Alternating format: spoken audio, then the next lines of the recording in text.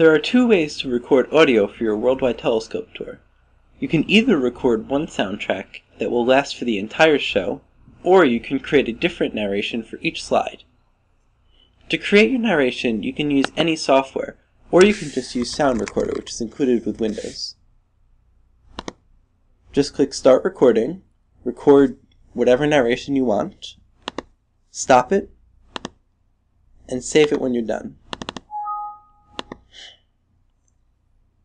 Next, go into WorldWide Telescope, and presumably you've already created your tour at this point.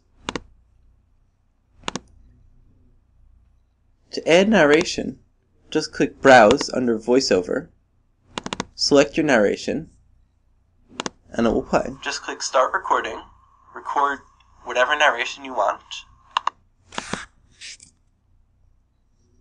If you record narration that lasts longer for one slide, you need to right-click on the slide and select Master Slide. This will allow the audio to keep playing past the end of that slide even when your tour moves on. To add music to your tour, you can do pretty much the same thing.